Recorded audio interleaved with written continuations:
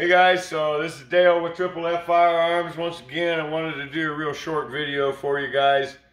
You know, we're just a little manufacturer. We don't do pawn shop stuff, so we don't get a lot of weird stuff come across our bench. But every now and again, something comes into the shop of interest, and I wanted to share it with you. And I wanted to ask you this question because I'm now asking it to myself. How do you store your ammunition? So here's how the story goes. There was a local house here about December-ish, we're thinking, about 3 months ago. Caught fire, burned down.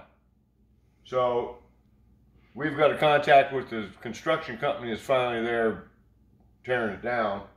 And the homeowner gave him a couple of bins, a couple of cans of ammo cans and some ammunition that he wanted us to dispose of.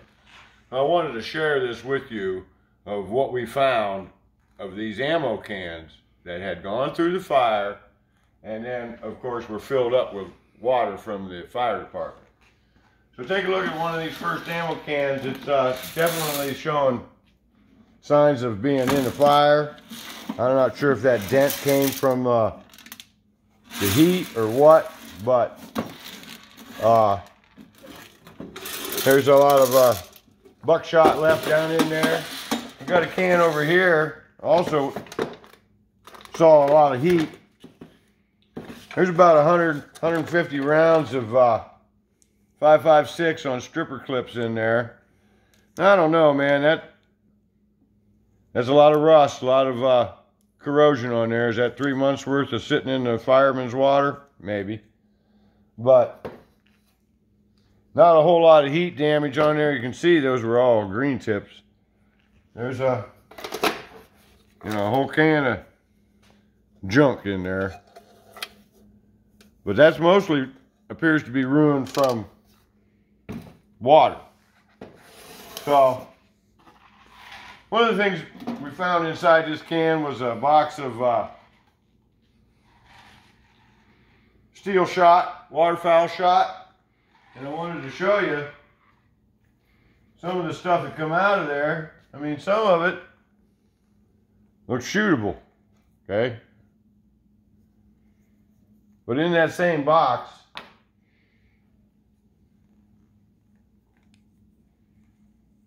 you've got melted shotgun shells, primers unfired, powders in there, with all the buckshot came out. Look at this one. Buckshot is melted right in there to the plastic and the primer, but it's unfired. So all of those shells came out, even the ones that look half decent. You can see they're pooched up there on the top. I would not recommend firing them. We're going to destroy all of these. Loose in that bin were these 3-inch magnums. Some of them don't look bad. A little bit of corrosion on that aluminum. But then look at this one. You know, that one's about to burst from the heat. None of these primers have gone off. It's interesting. Over here we had another box that definitely you can see that the box itself saw some heat. Okay, there were slugs in here.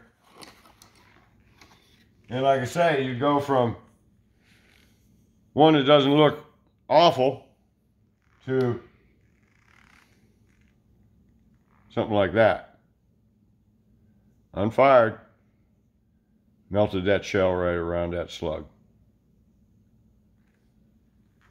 Look at this one. You can still see the gunpowder in there. Started to melt it.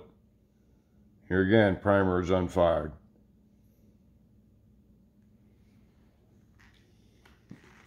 Another box that was in there, you can see it's got some discoloration on it. These guys, you know,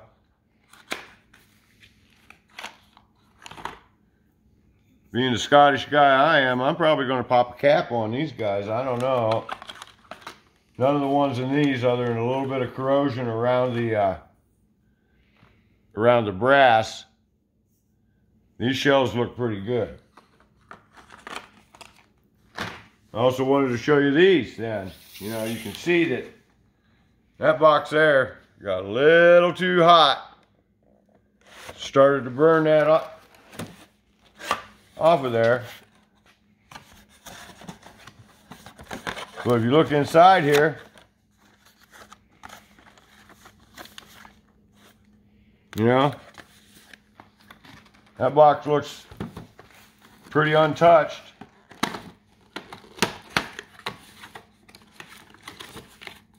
And so other than corrosion, I don't know how wet these things got,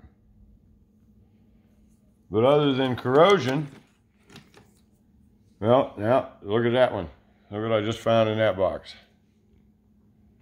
That melted that shell from the heat. So most of the stuff in these boxes is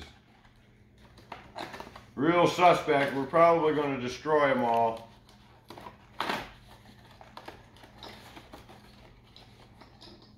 Certainly have to inspect each and every round. None of these I don't think would function in one of our magazine fed shotguns. Maybe a tube shotgun or a... But I've saved the best for last now. I haven't really got into this box. So we're gonna all open it together because it's in a sad state of affairs. These are 1,400 feet per second. I would have loved to have kept some of these, but this guy is gone. Look at this. And look at them primers, guys. How wild is that? Melted just about every one of them shells. And didn't set a single one of them off. So, that's my little short video.